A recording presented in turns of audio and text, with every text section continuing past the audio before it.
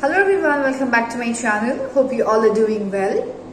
In today's video, I'll be demonstrating the staining of peripheral blood film by using leishmans stain. And also we will identify different WBCs in peripheral blood film. So talking about leishmans stain is also known as leishmans stain. It's used in microscopy for staining blood smears. In general, it's used to differentiate between and identify white blood cells, malaria parasite, and trypanosomas. And now let's just talk about the principle of leishman stain. Leishman stain is a Romanowski neutral dye stain based on the combination of methylene blue azure as a basic dye and eosin as an acidic dye component. So this was a brief introduction about leishman stain. And now without further ado, let's just start the practical part of the video. So here we have to mix the blood sample. And now with the help of a dropper, we'll take the blood drop onto the slide. Here, as you can see in the display, one drop of blood, and now we will spread it with the spreader.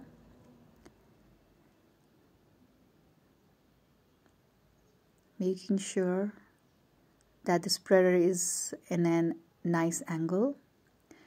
And now we will air dry the blood smear.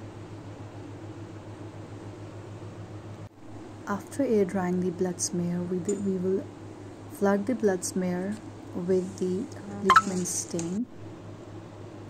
We'll keep the stain for 5 minutes. After 5 minutes, we will dilute the stain with the help of a distilled water,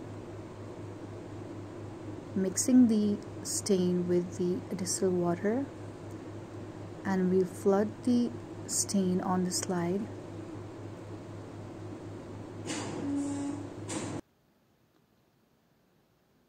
And now after diluting for 7 minutes, we will wash the slide. We don't have to pour the water directly onto the smear. It will destroy the smear. So we have to, as you can see here in the video, I'm just letting the water flow on my hand and after that onto the slide. So now we will air dry it, wipe the backside of the slide as well. Now we will do the microscopy and we'll fixing the condenser like 100x, and we'll select the eyepiece 100 objective eyepiece, because we're going to pour the oil onto the slide. And now we will identify the WBCs. So here is the platelet and neutrophil. Here are the monocyte and neutrophil. This is the eosinophil.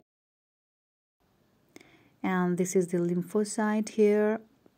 As you can see, the lymphocyte is smaller than the monocyte, and a lot of neutrophils and platelets. So this is it, guys. This was all about leishman stain and the cells, the WBCs. I hope this video was useful to you.